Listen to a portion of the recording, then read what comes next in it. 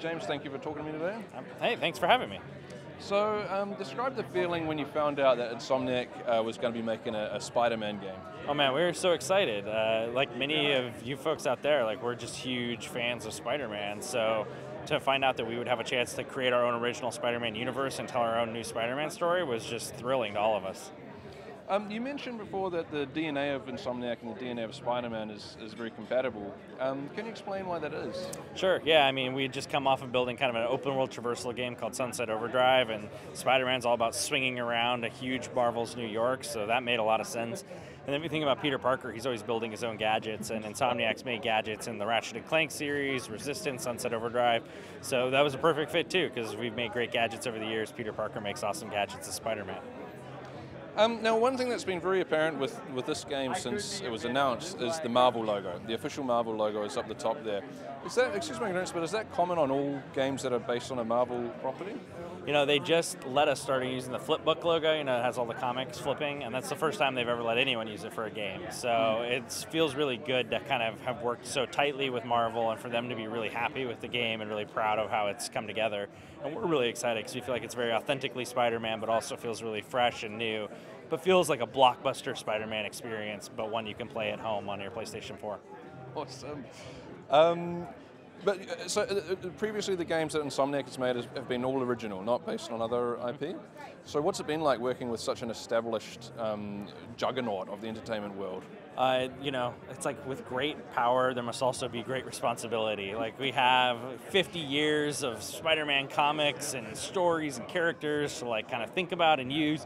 We also have like all these fans and all this pressure to live up to Spider-Man. So on one hand, you know, it's very different, but on the other hand, it's very similar. It's kind of, we're making a game, it's got a great character, we have to tell a great story, we have to have great gameplay. We have a lot of reference to use, and we have a lot of expectation to live up to.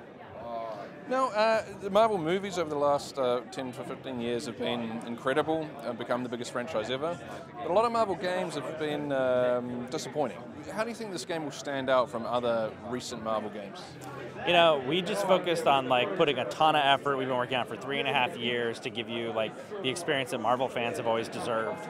This game has all the support of Marvel and Marvel Games and Insomniac to really give you the ultimate Spider-Man experience. And we think it's something that, you know, just a ton of love and effort and passion. You know, our games have been great, from Ratchet & Clank, Resistance. People have played it, they know us, they love us, and hopefully they realize that, you know, we did Spider-Man really well as well.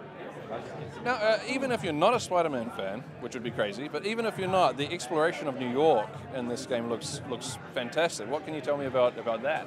Yeah, so we have a huge Manhattan jungle gym for you to swing around in as Spider-Man, and you know, even if you've never been to New York, it's kind of the next best thing because it feels like going there. And I think even if you aren't a Spider-Man fan or you're not necessarily into the comics, this game is not just trying to tell a superhuman story, it's trying to tell a really relatable human story as well. So I think there's something there even for people that maybe don't think they're a huge Spider-Man fan. It's not based on anything else, you don't have to know anything, you can come in and try this one.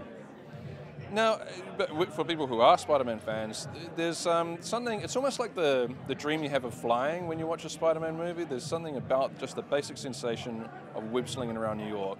Are you confident you've captured that sensation? Yeah, we've spent every day for over 3.5 years working on making it as good as possible. It feels great. It was wonderful being at E3 in LA. A couple months ago, we had thousands of people playing a build of the game, and watching them all just swing around with these big grins on their faces and tell us, you know, that was amazing, I just wish I could play more, was really, really gratifying to everyone on the team. James, what's your favorite thing about playing this game? You know, like I really love the story and the characterizations of this game. I think we really nailed the story. I love the way we portrayed characters like MJ, Peter. They're really awesome. People are going to love MJ when they meet her. It's absolutely terrific. And then in terms of just the actual gameplay, whether it's web swinging around the city or kind of fighting guys is like a masterful acrobatic improviser, where you're like leaping above them, knocking them up in the air, using your webs to use the environment, using your gadgets. It's just always fun. There's always crazy ways to play the game and do it with a lot of style. Awesome. James, thank you very much for your time. Thank you.